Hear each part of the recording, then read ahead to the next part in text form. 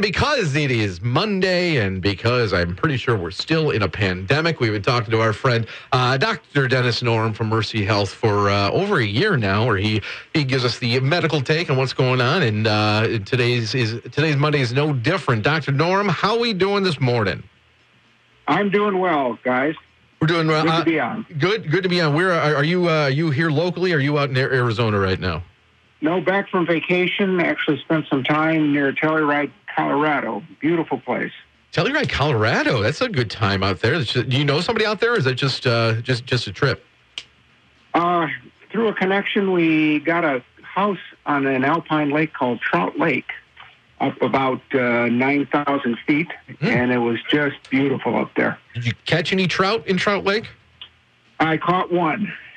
Caught one. Did we eat it, or do we send it back? No, it was a small one. I sent it back. I was hoping to catch a bunch, but I'm a lousy fisherman, I'll be honest. Hey, riding around on a lake in Colorado, not catching fish is probably better than just hanging out at home. So that's. Yeah, any day not catching fish is better than being in 100-degree weather in Tucson. Yeah. However, as you can see, Tucson got walloped with rain and a lot of flooding, so it's been interesting weather. It has been interesting everywhere we go. I'm excited to have you here on today. I'm excited one because mostly because we got Tom on the line here, who has boots on the ground, as we say, down in Florida, which is seeing a spike, and that's we've had you on for about a year now. And it seems, the messaging is pretty much the same that we've had. Go out, get vaccinated. Let's kind of put an end to this. That's been the biggest bugaboo lately. It seems like maybe opinions are shifting. Maybe some that were not on board with vaccinations are maybe starting to do it. Is this you have your own boots on the ground? You have your connection. Are you seeing with this Delta variant surging in close to home here down in Missouri, about to creep up into Illinois? Are you seeing at the hospital more vaccinations being taken? What is the feeling amongst your patients? Well, I think we're seeing a little more a rise in vaccinations. I think the numbers indicate that. I'd be curious to see what Tom thinks down in Florida, as it appears to be one of the hot spots, along with Arkansas, Louisiana, Missouri, and I believe Nevada seem to have quite a rise because they had relatively low vaccination rates. So I'd be curious to see what he's hearing down there.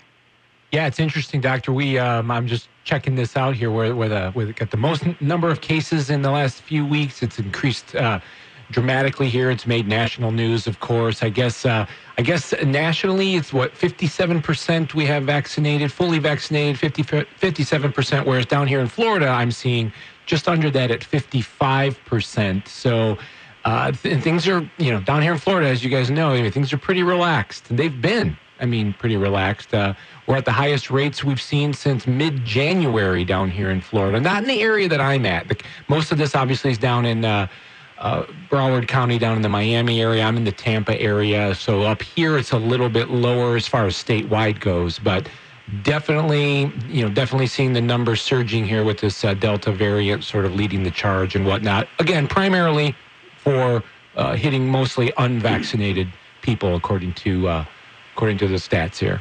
Yeah, so we're in the Delta variant, something we've heard about for a while now. As I said before, it's very prevalent in Missouri, one of our border states. Another variant that I've been seeing some news reports is the Lambda variant. What do we know about the Lambda, and how concerned should we be in the area about that right now, Doctor? Don't know too much yet about Lambda, and it doesn't appear that Lambda is going to be any worse than Delta, but I think we're not sure yet about that. And I think the other important thing about Missouri and Southern Illinois is I think the vaccination rates in Southern Illinois are similar to the lower vaccination rates in all of these states that are seeing the surge. And it clearly is the issue. If you're in an area with low vaccination rates, you're much higher risk of getting infected. Right now, that is the Delta variant. I heard a good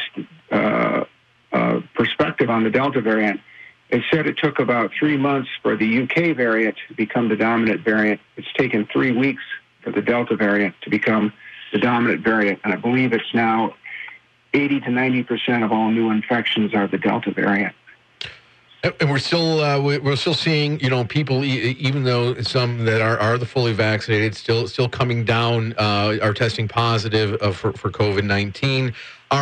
Do we know that those being tested positive still with vaccine, is that the original virus? Is this all variants that are affecting vaccinated folks, or a mix between the two? And is it still just you can still catch it, but it's still lightening the load that you get if you do come down with it, right?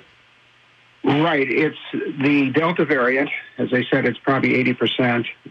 There's some of the UK variant still floating around and some of the original variant, but it's probably 80% Delta variant.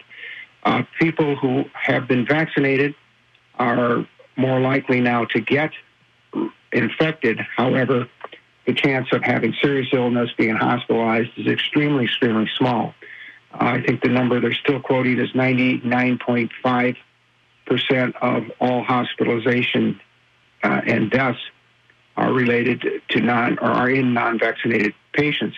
Having said that, though, there's still a small, very tiny number of people who've been vaccinated who are still at risk of serious infection, which is unfortunate, which gets back to our issue of why can't we get people vaccinated? So if, let's say in a perfect world where, vaccines come out, everyone's excited about it, we get 70, 80, 85% vaccinated right away, would we have still been seeing these variants pop out? Would they have come out just maybe it would have taken a little bit longer? Did we expedite the variant process? Could we have avoided them altogether? What do you think if we would have gotten on higher vaccine rates a little bit earlier? Well, with higher vaccinated rates, it would have been much less likely if we could have vaccinated the whole world in a very timely manner. We would have seen very few variants.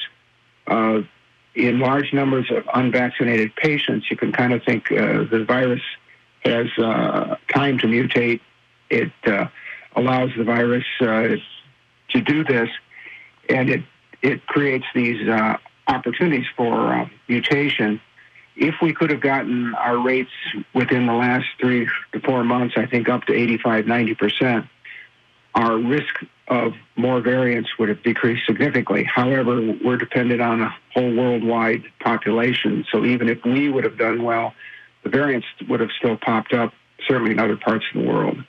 Yeah, we talk about other parts of the world lagging severely behind us in vaccinations, not just your third world countries. Where with the Olympics going on right now, Japan has a famously low vaccination rate. How's the world getting with catching up to the rest to us with vaccination rates?